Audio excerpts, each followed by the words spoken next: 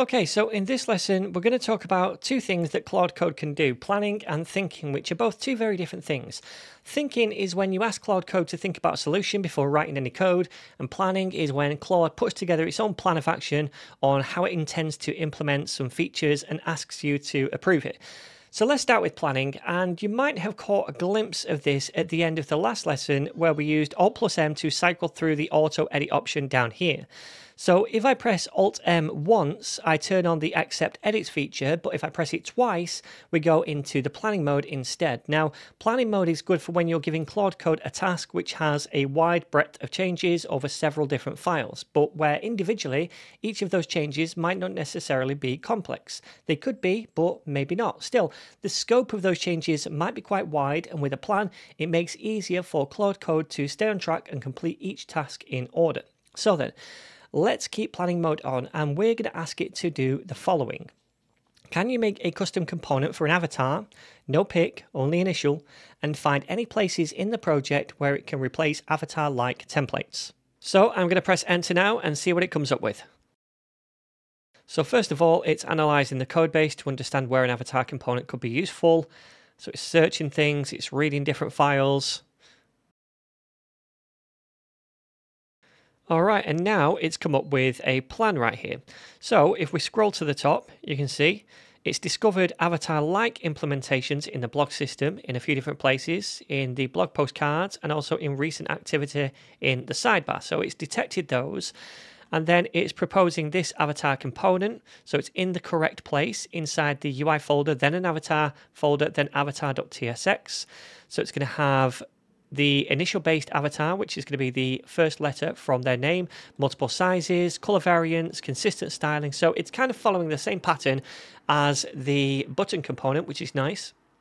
So for the implementation plan, it's going to first of all create the avatar component, then replace the existing avatar code in the blog post cards, and it even specifies exactly where it's going to do that for us. Then it says it's going to work on the blog sidebar, and it's going to add the avatar to individual blog posts as well inside the blog post details page. Then it's going to create a test file to follow the existing button test patterns so it can be tested on the avatar component as well. And then we're going to add a link to the avatar preview in the header navigation. So you can go ahead and accept this plan, or you can accept the plan but then keep manually approving any edits. Or you can say no and keep planning and provide feedback for the plan so it adjusts the plan. So I'm going to select the first option up here, which is yes, and auto accept edits.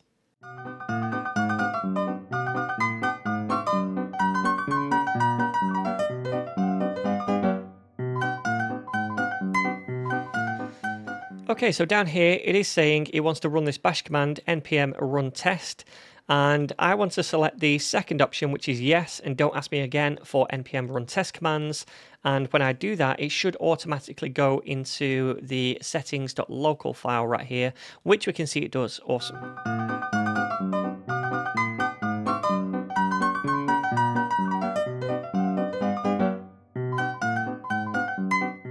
All right, so this time it's trying to link the file. And again, I'm going to choose the second option down here.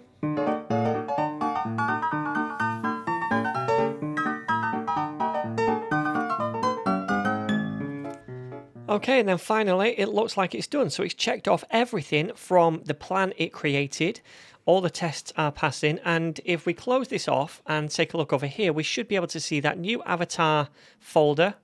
And okay, so it's actually created a full page for the avatar. Now, maybe that was in the plan and I didn't fully understand it. I thought it was just going to add it to the preview page. But you see, this is where sometimes AI can go wrong, Claude Code, Copilot, whatever you're using, so it's important to keep it on track.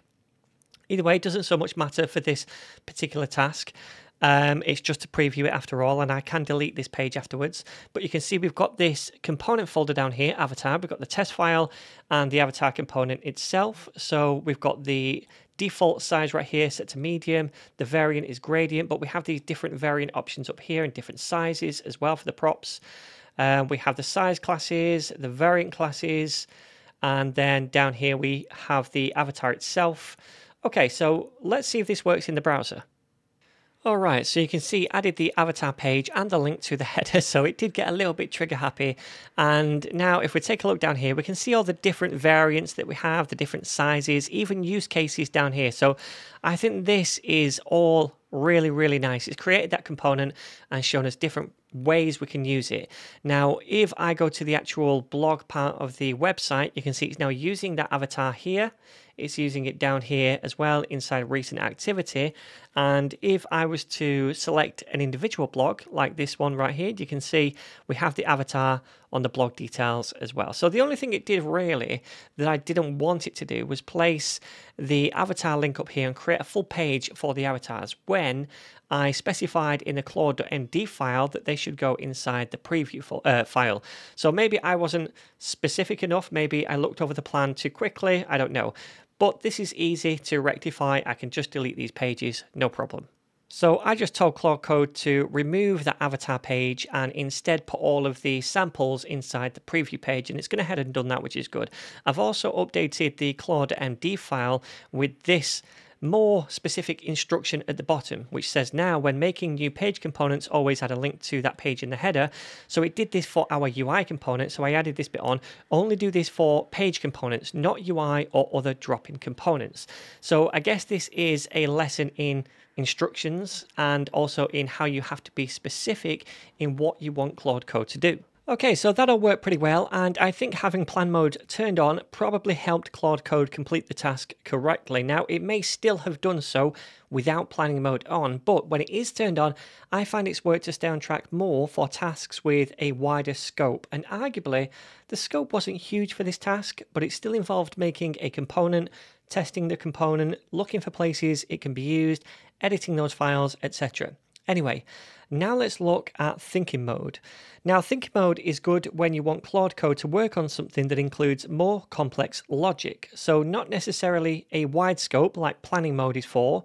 It could be quite a narrow scope, but one where the logic is more complex. For example, I might want to implement a comment system for the blog where users can comment on the blogs, and that would include perhaps some thought about exactly how it should be done, what auth services, if any, should be used, what React components need to be made, what additional pages might need to be made, what about live updates, and how does this get structured and fit well together in this application. So for something like this, you would turn on extended thinking mode, which does consume more tokens, but it allows the model to reason and think more about how to complete something in a way that actually works. Now, to be honest, we're entering into the realms of vibe coding when we ask the AI to implement a whole system like this, and I would personally break this down into smaller chunks or tasks and work on each one at a time, with Claude Code, so I could more easily guide the AI to do what I want it to do. But for the sake of this lesson and to demonstrate thinking mode, we'll run with this example. So let me paste in this prompt right here, first of all, which says, implement a comment system into the application where users can authenticate and then comment on blog posts. Think hard about this implementation, including the database schema, authentication services, moderation, and real-time updates. I'm also going to keep planning mode on so I can see the plan that Claude Code makes as well. Now I'm triggering think mode in this prompt by using the word think right here. And whenever Claude Code sees that in your prompt, that word, it's going to use extended thinking mode. So then let me press enter now and we'll see what Claude Code does. All right, so already in this kind of gray color, you can see it's thinking, and this is the thinking process that it has kind of behind the scenes. So by using that think keyword in our prompt, we've enabled this thinking mode. All right, and now it's come up with a plan. So that took a little bit longer, but it's because Claude Code was thinking. So this is the plan, and it's quite extensive. There's a lot of steps involved. All right, and anything in a kind of faded gray up here. And this is all of Claude's thinking. And it also prefixes that, if you like, with this little thinking text right here. So every time it's thinking about something, you'll see that. All right, thinking. So it thinks quite a lot. So then, I'm not going to go ahead with these changes because that would drastically change my project right now, and I'd also have to set up some external services as well. And again, because I wouldn't normally let AI completely loose on tasks like this, I don't know which direction it's going to go off in. Instead, I would break it down into logical steps, maybe taking each of these checkpoints in the plan and working on them individually. That way I can stay in a loop, check the code in small steps manually, and make changes myself where I need to along the way. Doing everything at once sometimes makes things harder in the long run, and I find that pretty soon you're out of the loop and you get sucked into this kind of full-on vibe coding experience where you're just asking Claude to fix everything and ignoring the code completely. So I'm going to choose not to do this now. But just very quickly, before we finish this video, I want to mention that Claude Code does have different levels of thinking that you can activate. In the example I just used, I said think hard, but you can also just say think, and that's going to trigger a smaller amount of thinking and reasoning. Likewise, you can go the other way by saying think harder, and that's going to crank the thinking up even more. And if you want to go all in, then you can ask Claude to ultra think, which activates the hardest thinking mode it has. But again, remember that thinking consumes more tokens, and the harder you ask Claude Code to think, the more tokens it's going to use up. All right then, so now we know a little bit about planning and thinking. Next up, we'll talk about commands.